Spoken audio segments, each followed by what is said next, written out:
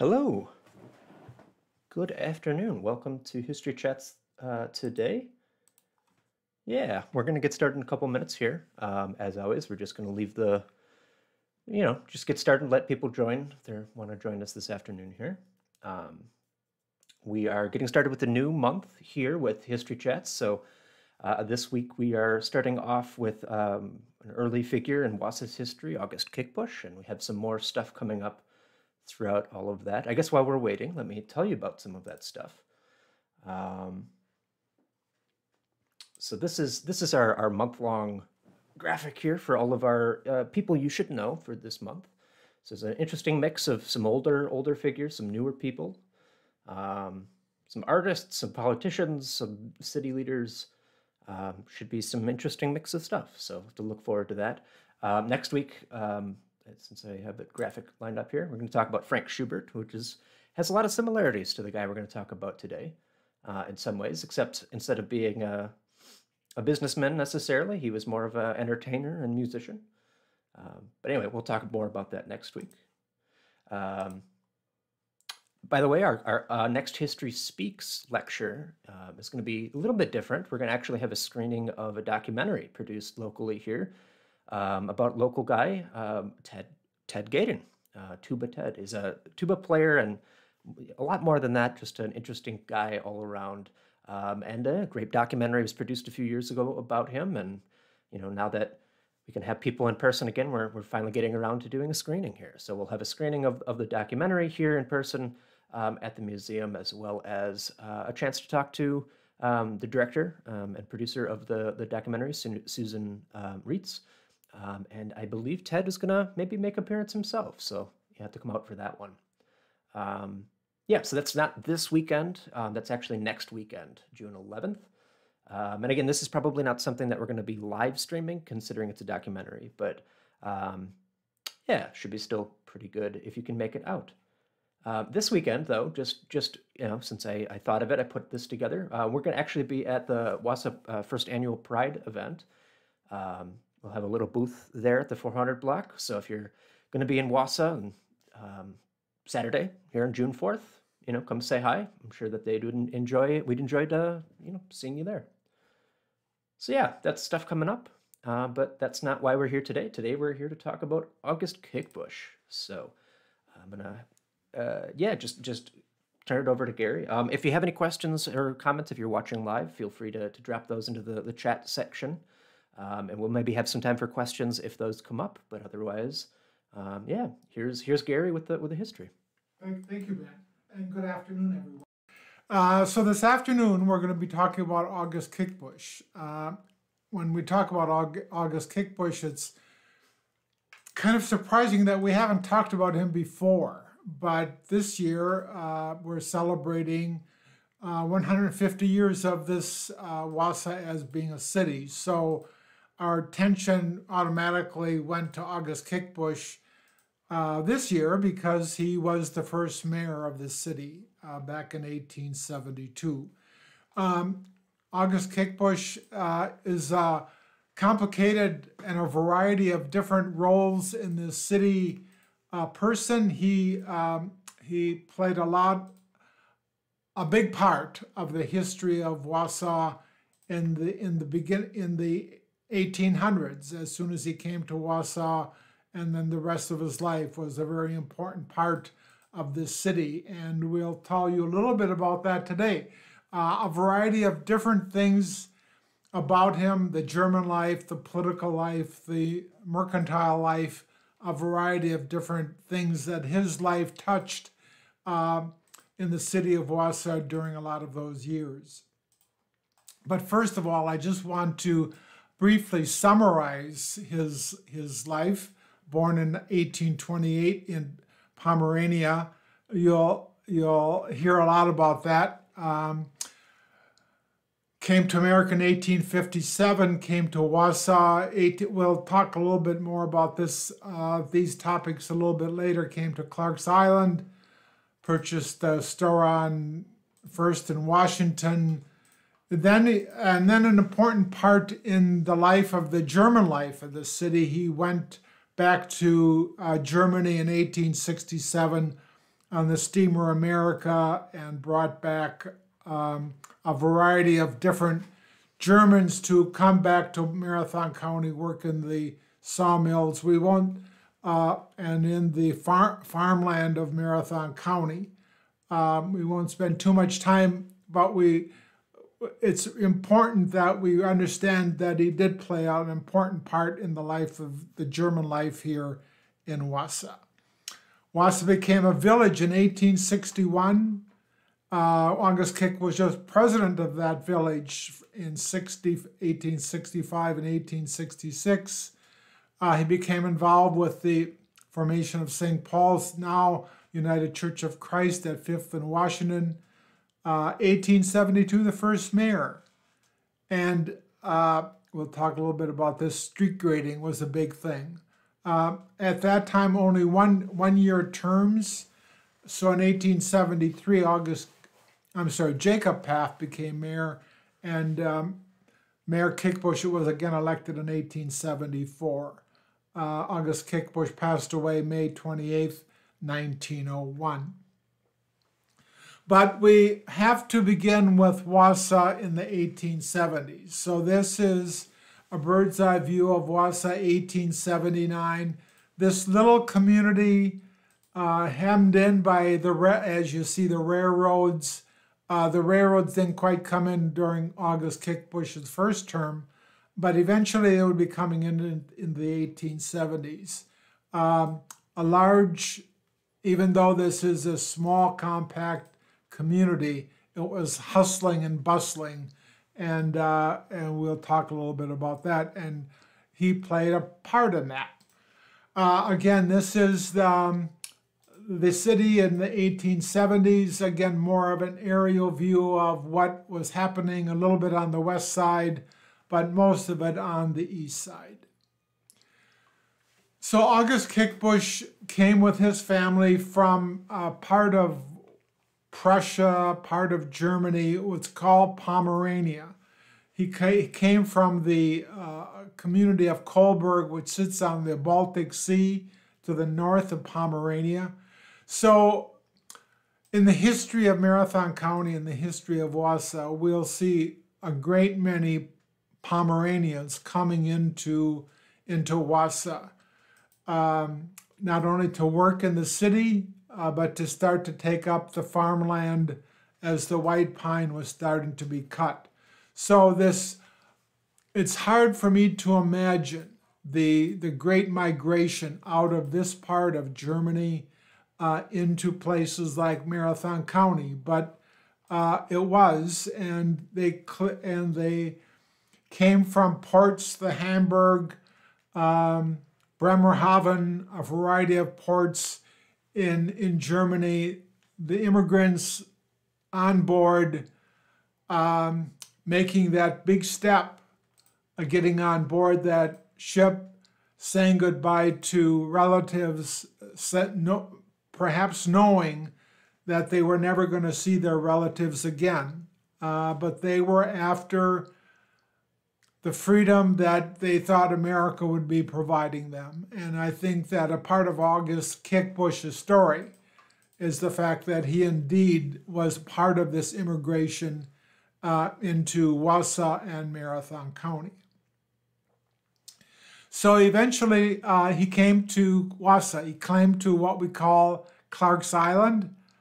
This is an early, he had a shack, as most of the buildings were at that time in the 1850s and 1860s, a shack on Clark's Island. This is an island in the middle of the Wisconsin River, just so that you don't really understand Clark's Island today. As you cross the Wisconsin River, you don't have really a sense of the island, but it is that island where the railroad depot is now coming off of Washington and Scott Streets, going west to the bank building on the west side. The kayak statue is there. That's Clark's Island. This is where the early settlements, the early sawmills were coming to, was Clark's Island. Now, this was after John Clark, one of the early settlers here also. August Kickbusch was not alone when he came to Germany. We aren't going to spend very little time on. We're going to spend a very little time on his brother Frederick. Frederick came with him. Frederick was also in the mercantile. Eventually, he started a flour mill, and he also some lumber interests throughout Marathon County. Also, he eventually would be a consulate to from America to the consulate of Germany in Stettin. So he was also a very important person in the history of Wausau, Frederick Kickbusch. Again, a little bit of a sense of the German population. We had mentioned prior that August Kickbusch went back to Germany, brought some Germans, Pomeranians back to Marathon County. So by 1885, 33% of Marathon County were people born in Germany. These were foreign-born. They're not the firstborn, but they are the firstborn, and 33% were from Germany. And of course, as the years went on into closer to the 1900s, the population changed. Of course, Polish, some Scandinavian, some Norwegians came in, so it changed a lot. But at this one moment in time, Germany held foreign-born. A third of the people were foreign-born Germans. So, getting back again to August Kickbusch, when he came, he had a little shack on Clark's Island where he first settled, but eventually he would start a little store, a general store, a merchant store on First and Washington. And those buildings were there until the mall came in. They were on that corner, that southeast corner of Washington. And First, on this map, it's Main Street. Back in the day, First Street was Main Street, and he had his store on that corner. Eventually, he would also take up the store across the street, and he would own both stores there on that intersection of Washington and First. So this was his store. He started to build it. We're not quite sure with the record exactly how he came to land his interest in being a merchant. We know that he originally landed in Milwaukee. He came up, and then he came up to Wausau, then went back, and then he walked up a cartload of merchandise to Wausau to start this little store on the corner. And from this little store, it would become quite an establishment. He would be, eventually he would, and his descendants would have a very large August Kickbusch wholesale grocery store. So he had his beginnings as a merchant, and this really did influence his popularity throughout the community. I think people really saw him as a true merchant, taking care of the needs of the population, and I think this really led to a lot of his popularity. Eventually, he would his family would build a large wholesale grocery business on Washington Street. This building is now gone. This would basically be the parking lot of the public library on the lower level. You know, large business, growing to be quite a substantial business. His wholesale grocery business here in the city of Wausau. So, you know, so we conclude this story by saying that he earned a lot of his popularity. He earned a lot of his notoriety from his grocery business, a true merchant in the city of Wausau. But so then we sort of go ahead to 1872. The election Wausau is now a city declared thus by the state legislature. In early April, we have an election, and I know this is a bad copy, but this is the only one the only reference I could find to this notice, saying our city electors passed off quietly and pretty much all on the regular and the regulars were elected. Mr. Plummer's name was placed by his friends, but then he decided to take his name off the ballot for Mr. August Kickbusch for mayor. So then August Kickbusch at this time in 1872 was elected the first mayor of the city. And this is where he had his office. The first city hall was in the firehouse of the city of Wausau, which stood at that time on Courthouse Square. So we would eventually build a new city hall, which I'll talk about in a minute. But this is where August Kickbusch first managed the city of Wausau. This, of course, was also the village hall for many years as we were a village. I just want to make point in our history. I want to make mention of this, that an H.A. Wiley was voted for by some of her electors, as they were of the went on to say that if the electors would have, and if she would have campaigned a little bit more, she might have been able to win. This name of Mrs. H.A. Wiley, kind of important because I have not heard of her before as a person who was interested in local politics. So in the description of the election, the Central Wisconsin, which was a Republican newspaper, making note of because August Kickbusch was a Democrat. So I'm not sure if they were being partisan here or not, but at least there was a little note about this Mrs. H.A. Wiley, and I think for future research, we have our work to do in discovering what the story about Mrs. H.A. Wiley was all about. Just a little sidelight to that. So the first mayor had a vision of Wausau. August Kickbusch delivered, this is from a 1922 paper, talking about the mayor's first speech in April of 1872, recognized value of good schools, good roads for the benefit of the community. And one of the things that we notice about this time, there's a very little record. Louis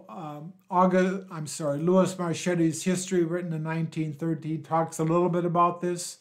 All we have to depend on, really, for the flavor of what Wausau was like in the 1870s as it became a city, was the newspapers. So what it would have been like if August Kickbusch had kept a journal, Walter McIndoe had kept a journal describing what life was really like. So we really don't have a good perspective on what was going on. But we do know that as August Kickbusch took the mayor's spot, Wausau was just really very young. So like this headline said, good foundation laid. What were we after at that time? We wanted good schools and good roads for the benefit of the community. Those were the important things in 1872, really, that guided the early mayors and early city councils in their decisions with regard to the city. And the Herald back in 1922 also quoted his, and I just want to read this to you because this Mr. Kickbusch concluded his speech, they're quoting it, with such efficient and competent officers as were elected here. in each department, I am confident that we'll amply enable to keep and maintain peace and order in the city, and a due observance of all laws and also the different ordinances and regulations as may be acted upon. And let it be our aim and the ambition of every citizen of this community to make the city of Wausau the pearl of the Wisconsin River. So they knew they had a big job to do. They are now a city, and they were moving on to a new era in our history. And I think August Kickbusch and the rest of the people surrounding him and the rest of the city fathers at that time knew exactly what we were about, and they were up to the job. And I think that they proceeded very well as they carried on their job. Again, this was their first city hall. Their first desk was in this firehouse. Eventually, they would build this wonderful city hall on Washington Street. Quite a remarkable architectural splendor. It would be wonderful today if we would be able to keep this landmark here on Washington Street. It was certainly a testament to early city fathers to make sure that the city of Wausau had a quality city hall that the city fathers would be meeting in. But like I said before, August Kickbusch was involved with other things. He was a charter member of St. Paul's, at that time Evangelical and Reformed Church on the corner of 5th and Washington Street. As you can notice in the bottom, a lot of fellow Germans were these charter members: Mr. Paff, Mr. Dern, Mr. Lemke, Mr. Ringel. All these city fathers were aligned in chartering St. Paul's, which was at that time a little bit of Calvinist and a little bit of Lutheran, a German-speaking Protestant church at that time. They eventually would have this church also on, this is no longer here, but they spoke German. They printed their booklets in German for a long time, very proud of their German heritage. Mr. Kickbusch, of course, was also interested in other things. He was a partner for many years with the George Reuter Brewing Company on Grand Avenue. He had many other interests, cornet, so this sort of led him into the social part of what it meant to be German in the 1860s and 70s and 80s with the brewing company, the little park that would be coming to the south of the brewery, and a variety of other things that were going on. He was really a true civic leader during this time. And his civic leadership also meant that in 1867, him and Mr. Plummer would donate 80 acres of land on the west side of the city of Wausau to the Agricultural Society for fairgrounds. It was very important to the early citizens that they would not only take advantage of the agricultural life that was going on at this time, but they also wanted to provide an opportunity for people to gather in parks and to have a lot of fun that way. So again, Mr. Plummer and Mr. Kickbusch donated this land to the Agricultural Society. In 1920, the Agricultural Society would donate this to Marathon County as a Marathon County park. So again, a long history. Ben has told that history many times through a variety of different ways, that history of Marathon County Park. So with that, it's hard to put everything together with regard to August Kickbusch. But in this year of celebrating 150 years of the city of Wausau, we thought it would make reference to the fact that he indeed was the first mayor, and He sat in this community, had great influence in the German life of this community, the political life of this community, the cultural life of this community, the social life of this community, and his influence is well known even to this day. We name a street after him. We have a Kickbusch Plaza, so we still acknowledge Mr. Kickbusch to this day, not only as being the first mayor, but for his life in the 1800s here in Wausau. So with that, I'll turn it back to Ben.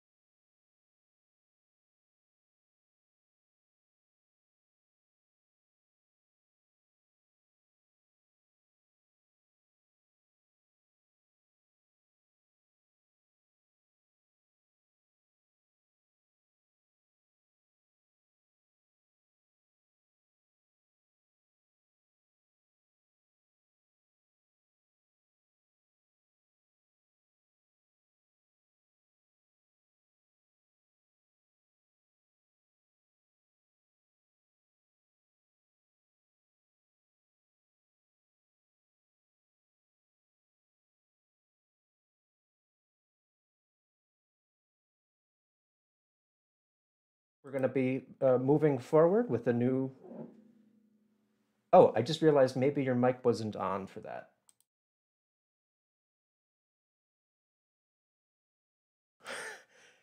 I turned the wrong mic on, so you people probably didn't hear any of this, did you? Whoops. Sorry about that. So we were just talking about, we had a question. I don't know when I accidentally hit the wrong button there, but there was a question about a building, a grocery store, maybe Kickbusch on the corner of Sherman and First Avenue, actually kind of over here. Yeah, it's on the west side. But Gary mentioned that it actually was not Kickbusch, but Kishel. So close, and still one of those buildings from that era, or labor grocery stores and stuff. But yeah, okay. Sorry about that.